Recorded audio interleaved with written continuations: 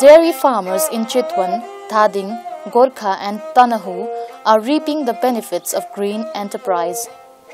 Most of the dairy farmers are growing good quality hybrid grasses to feed their livestock, and this has led to the increment of milk production and lacto-fat. Dairy farmers now have a permanent platform to sell their milk. The healthy and robust transaction of dairy milk has enabled many farmers, especially women, to earn more money compared to the past. The hybrid grasses can be grown all year round, which means the farmers do not have to worry about feed for their livestock even during the dry season.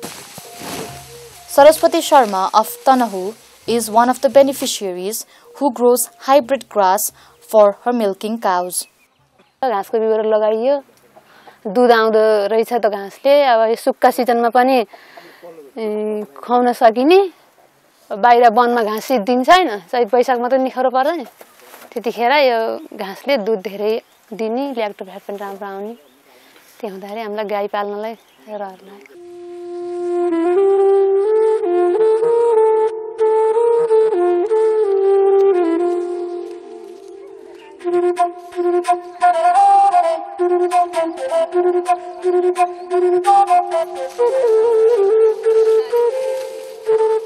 सामुदायिक वन यस्तो यो सामुदायिक वनै भन्दा नि यसरी छुट्याइदिए कि वनले area देखा यतिमा घाँस लगाएर तपाईहरु समूहले गर्नु भनेर भन्नुभयो अनि त्यही भएर हामीले फाडेर आफैले फाडेर अनि यहाँ घाँस लगाइएको पहिलो उद्देश्य भने सामुदायिक वनमा खाली रहेका जमिनहरुको अधिकतम सदुपयोग गर्दै हैन अधिकतम सदुपयोग गर्दै घाँस र घाँस भई घाँस तथा डाले घाँस विकास गरेर सामुदायिक वन चाहिँ एउटा चाहिँ झन राम्रो अवस्थामा चाहिँ लान सफल भएको छ चाहिँ अमृतसर खेती छ हाम्रो चाहिँ लगभग 2-3 हजार पिस कुचो अहिले काटिँदैछ हैन यो कुचो छ अनि घाँस छ अब विभिन्न खालको घाँस तपाईको एउटा हाम्रो कंकाली सामुदायिक वन के पनि हुन पुग्यो भन्दा एउटा तपाईको अध्ययनको केन्द्र जस्तो अब चाहिँ विद्यावारिधि गर्ने सरहरुको लागि चाहिँ हाम्रो एउटा स्रोत केन्द्र चाहिँ कंकाली सामुदायिक वन बनाउन पनि यहाँहरु सफल हुनु भएको छ यो बस्तीका दाजुभाइ दिदीबहिनीहरु गाई पाल्नेको आशय यही घाँसकैबाट यही वनकै उबाट हो के एकजुट गरेको पनि अब घाँस दिन्छौं भने अब वन दिएछ घाँस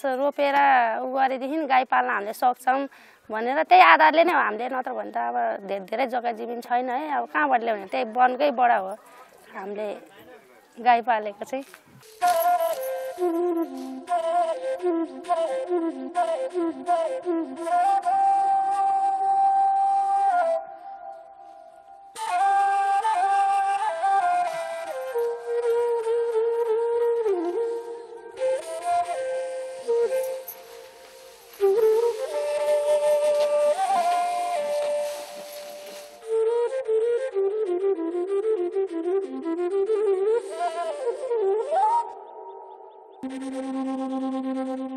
अब घाँस कटिङ गरेर खुवाइए छ दाना पानी त्यही डोडमा सफा गरेर दिने गरिएको छ अनि गाईको दुध धेरै मात्रामा उत्पादन भइरहेको छ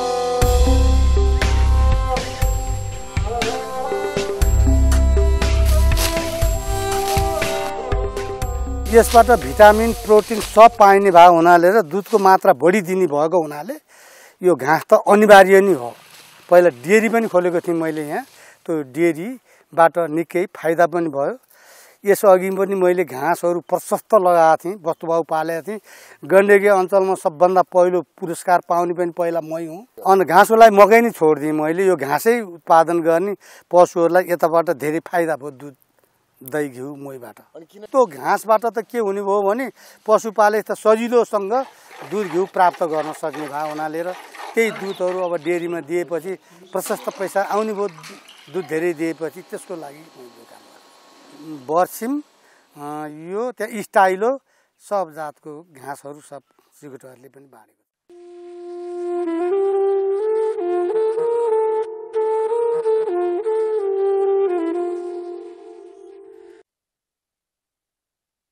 अब उन्नत जातको घाँसले त अब पहिला अब 6 महिनामा उत्पादन लिन पाइन्थ्यो भने अहिले वर्षैभरि उत्पादन लिन पाइराखेको छ। दुधमा चाहिँ खास अन्तर नआउने रहेछ। तर यो ऋतुकाललाई चाहिँ हामीले चाहिँ ख्याल राख्न सक्यो, सिजनमा चाहिँ उसको सिजनमा चाहिँ हामीले बाली लगाउन सक्यो भने हामीलाई दुध उत्पादन गर्नलाई समस्या छैन। उन्नत घाँसले चाहिँ सपोर्ट गरेको छ र यसको पूर्वाधार खडा नगरिकन गाई पाल्नु पनि अलिकति असम्भव नै हुँदो रहेछ। त्यसको लागि चाहिँ घाँसको पूर्वाधार खडा गरेर गाई पालन गर्यो भनेदेखि नराम्रो छैन, राम्रो छ। Bhumi Raman is a model farmer.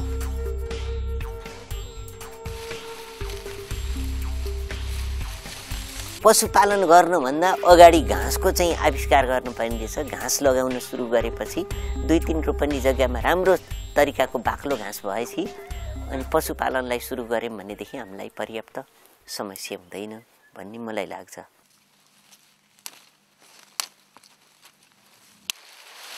घाँस लगाएर मात्रै पनि भएन, त्यो घाँसबाट उपलब्धि हुन त पशुपालन गर्नु पर्यो, दुध उत्पादन गर्नु पर्यो। त्यो दुधको बजार व्यवस्थापनको चाहिँ समस्या थियो। पहिला दुध बेच्ने ठाउँै थिएन, खड्करैमा दुध तात्थ्यो, त्यो त्यत्तिकै मोही पार्यो, भैँसीलाई खुवायो, त्यो दुःख मात्रै गयो नि। अनि हामीले चाहिँ अलिअलि साना सेउली पसलमा बेच्न थाल्यौँ, भैँसीलाई ठिक्क ढुटोसम्म पुर्याउन सकिएका थियौँ।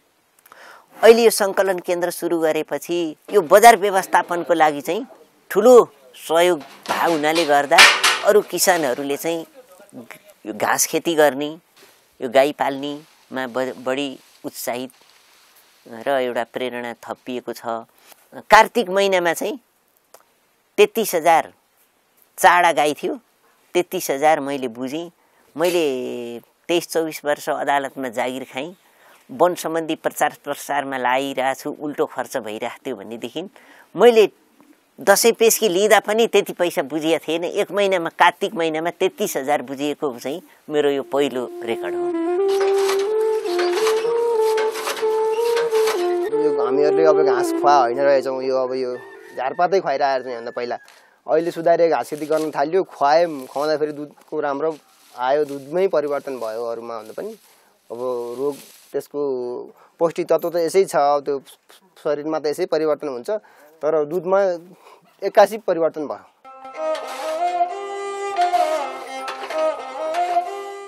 हामीले अहिले अब घाँसमा आधारित दुध उत्पादन भनेर हामीले एउटा नारा लिएका छौँ र गत वर्ष हामीलाई डेरी मास पोर्टलबाट चाहिँ घाँसको लागि चाहिँ तपाईँको 40,000 बराबरको घाँसका बिउहरू उपलब्ध गरायो। यो 40,000 को बिउ उपलब्ध गराउँदाखेरि अहिले हाम्रो बिउको रूपमा करिब 2 हेक्टर जग्गा चाहिँ बिउको रूपमा जस्तो देखा त्यसलाई चाहिँ हामीले बिउ वृद्धि गर्ने तरिकाले अहिले हामीलाई चाहिँ गत वर्ष 40,000 को लगानी गरिदियो र अहिले आएर हामीलाई तपाईँको त्यो आउँदो वर्ष हाम्रो 2बाट 4 हेक्टर हुने बढी छ। त्यसले गर्दाखेरि हामीलाई चाहिँ अहिले घाँसमा आधारित दुध उत्पादन हामीले लिएका छौँ। बुट्यानले तपाईँको हरियाली बढायो, आफैमा छ, उजाड हुनुबाट जोग्य छ र घाँसमा पनि तपाईँको अब डाले घाँस यो भुइँ घाँसहरूमा चाहिँ सधैँ हरित रहिरहने भएपछि त्यसमा चाहिँ वातावरणमा चाहिँ अब सुक्खा भन्दा हरियाली नै ले गर्दाखेरि वातावरण चाहिँ सुरक्षित नै भइरहेको छ। अब सुकेको मात्रै खुवाउँदा दुधहरू कम आउने हैन, यो खुवाएपछि हरियो हुन्छ, रसिलो कारणले दुध बढ्छ। सो अब गाई भैँसी पनि स्वास्थ्य रहन्छन्, त्यही होला।